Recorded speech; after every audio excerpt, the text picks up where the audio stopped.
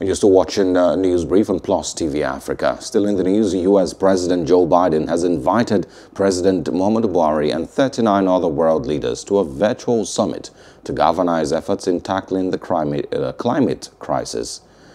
The two-day summit is expected to mark America's return to the front lines of the fight against human-caused climate change after former President Trump disengaged from the process. The White House said the summit is scheduled for April 22nd to 23rd. It hopes that the meeting will help shape, speed up and deepen global efforts to cut climate-wrecking fossil pollution. Hope you enjoyed the news. Please do subscribe to our YouTube channel and don't forget to hit the notification button so you get notified about fresh news updates.